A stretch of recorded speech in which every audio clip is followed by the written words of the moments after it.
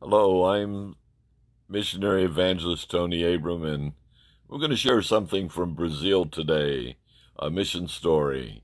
Let's put the characters in there. There's a grabbage of Global Vision. There's my wife, Marge Abram, and myself. We're just leaving one city on the coast of Brazil where we had thousands of people attending. The food was good. Of a lovely buffet for very reasonable prices at that time for $2. And they love to eat meat. And if you're a meat eater, wow, there's a place to go. Anyways, we're on the trip. The first part of the trip on the bus was not bad. It was because we were going to Mundo Novo. Novo Mundo in Spanish, Mundo Novo in Brazilian, Portuguese. And it means the new world. And we're kind of excited. But then we changed buses.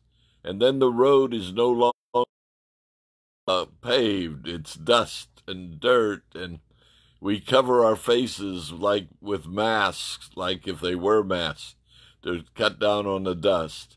And finally, we think we're getting there, and we all get off the bus. And then we all get on a I call it a canoe, more like a dory. It's not a ferry. And we have to cross the river. And we finally arrive in Mundo Novo, the new world. And Marge says, I like the old world better. Walter says, I like the new world, but not this new world.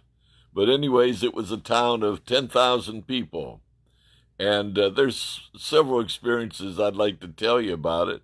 I'd like to tell you about the Hotel Presidente.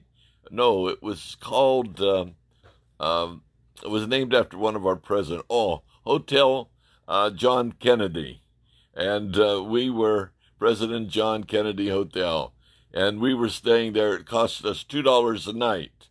And the biggest problem was the cockroaches. And I'd like to tell that story, but it takes a little bit too long because we don't want to take too much time on this experience. But I want to tell you some of the good things that happened. A lot of good things actually happened there. But paved roads. But the whole town of 10,000 was covered with a PA system. And during the day, they had music and news on it and so forth. And in our crusade at night, an open-air crusade, we were able to tie into it. And so that people, if they didn't come to the crusade, they could hear it. And they even cut the wires a few times during the 2-week crusade that we were there. And but crowds grew because God was saving and healing people. There was one evangelical church there, Assembly of God Church, and they sponsored us, and of course they had their hands full, and they put up the platform and the lighting and so forth, and the crowds grew, maybe 1,000 or 2,000 the first night, spectators. Then God started to move, and our crowds grew to no less than 8,000 people in a town of 10,000. That is wonderful. And it was during the Easter time, and I think it was when the Catholic Church had a ceremony where they were carrying a statue of Jesus to the cemetery on Friday, Good Friday, and then they would bring him back to the church on Sunday morning, Easter Sunday morning. And anyways, here we are preaching, and testimonies are coming across, and it was kind of humorous in a way. The people were saying, "Here, you carry the statue. You get," because it was a big one, and they were on the whole carrying it on their shoulders, like with these long poles. And I'm going over there. I'm going over there. And almost everyone eventually that was in the parade to the cemetery ended up in our crusade. Well, God blessed during that time. I forget how many hundreds of people were baptized in water. People received Jesus as their personal Savior. People repented.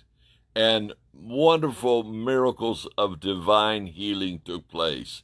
It seems wherever there's revival, there are other manifestations like divine healing. Now, you may not believe that God can heal today, but he does answer prayer. And I remember one woman on the platform, and she was standing there, and I'd say a woman about 50 years old, and she's looking up at the dark sky, and she's saying, Formosa, Formosa. That's Spanish, it's Hermoso with H, but in Portuguese, it's Formoso. That's how they named Formosa Taiwan in the beginning, when it used to be called Formosa, when the Portuguese came and saw the beautiful island of Taiwan, and they just said Formosa, Formosa, and it became the name of the island for many, many years. And now we know it, of course, is Taiwan, Republic of China.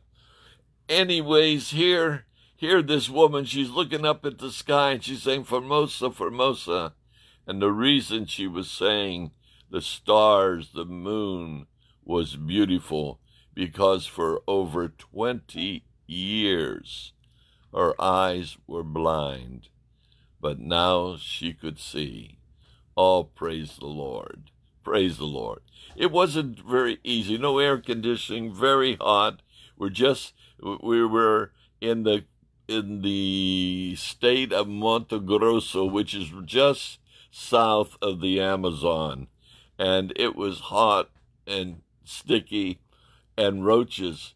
And I don't think Brother Walter will mind if I just tell this one quick mission story, kind of a PS on it, because we were sitting there drinking Pepsi-Cola, and we had to always watch that the roaches wouldn't get into our Pepsi before we could drink it, and or flies, lots of flies. I should really say more flies would get into our drink before we could. We used to keep our hand on top of the bottle. Anyways, Walter was saying, one thing, Tony, I have to say, that my feet, that they used to be kind of dry. I don't have any dry skin on them anymore. And I said, well, you know why, Walter? He said, why? I said, when you're sleeping at night, the roaches, they crawl up and they clean your feet. No. I said, yes.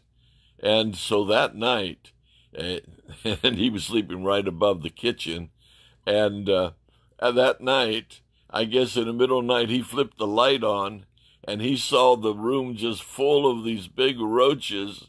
And I guess 3 o'clock in the morning, or whatever time it was, he woke up the manager and had him come in and spray that room.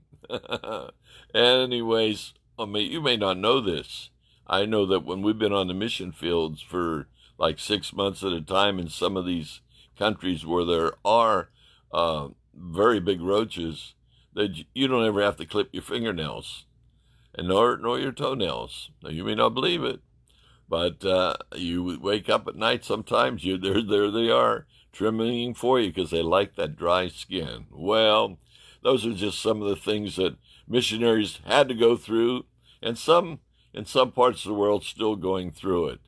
But it's worth it all when you are able to point people to Jesus, just like in that crusade. Can you imagine a little town of 10,000, the whole town, because there was no near radio stations, was covered by a PA system where we were able to preach, though the whole city could hear.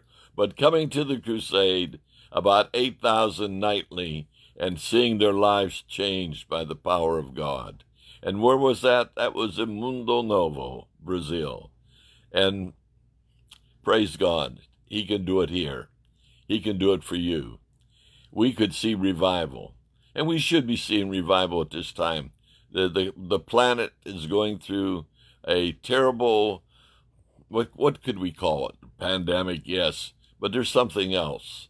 And we know where it comes from. It comes from the devil himself, because Jesus in John 10:10, the devil comes but to steal, kill, and destroy. And Jesus said, I am come that you may have life and have it more abundantly. So, can I pray for you? If you have a need today, whether it's spiritual or physical, especially if you need to surrender your life to the Lord. If you need to repent and say, Lord Jesus Christ, come into my heart and life. I know the world curses that name, but that name is the name that will bring you salvation. Father, in the name of Jesus, I pray for everyone that's watching on Facebook or on YouTube, Lord, or any other means. I pray that you will help them. If they've got a need spiritually, I ask you would just come in.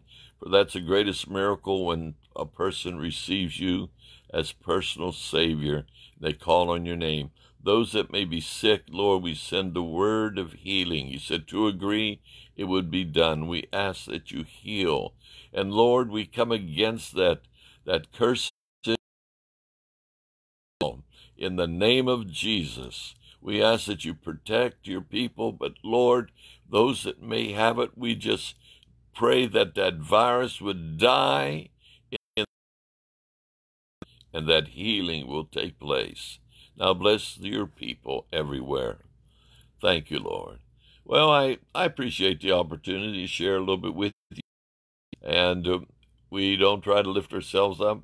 We try to lift up the Lord Jesus for all honor and glory. When I worked on the platform, sang in the choir of Catherine Coleman many years ago, one thing I learned, if I didn't learn anything else, she says, always give the honor, glory, and praise to God. Amen. Remember, you can go to our website, TonyAbram.com. Very easy to find. A lot of links, a lot of good places. And Tom McLaughlin from Calgary, Alberta, he's a good guy that keeps all them links and things going. God bless you. We love you. Remember, God loves